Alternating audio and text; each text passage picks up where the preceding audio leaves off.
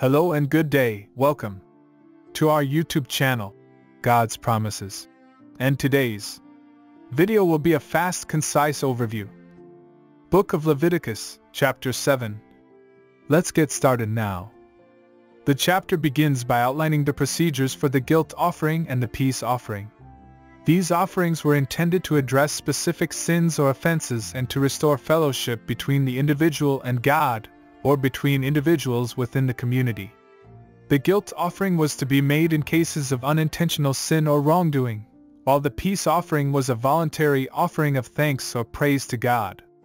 Verses 11 to 38 then detail the various portions of the peace offering that were to be given to the priest, including the breast and the right thigh. These portions were to be waved before the Lord as a symbol of offering and consecration, and then given to the priest as a portion of their sustenance.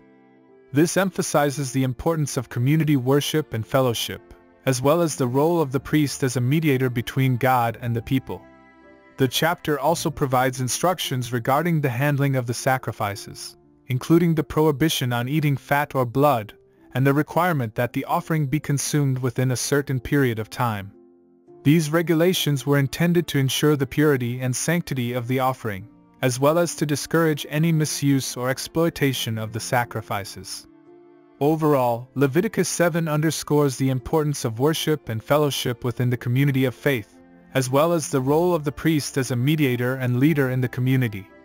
It emphasizes the need for repentance and restoration in the face of sin, and the importance of offering thanks and praise to God as a symbol of gratitude and faithfulness. As Christians, we can apply these teachings by recognizing the importance of worship and fellowship in our own lives.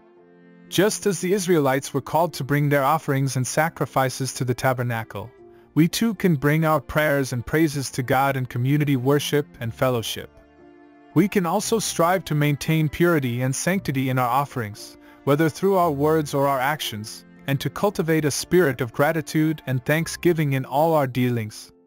In addition, we can recognize the role of the priest as a mediator and leader within the community of faith, and seek to honor and support those who have been called to such a role.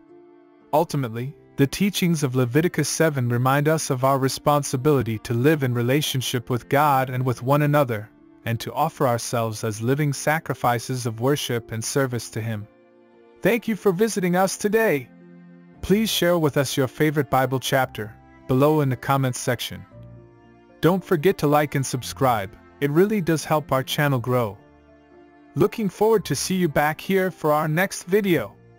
Always take good care.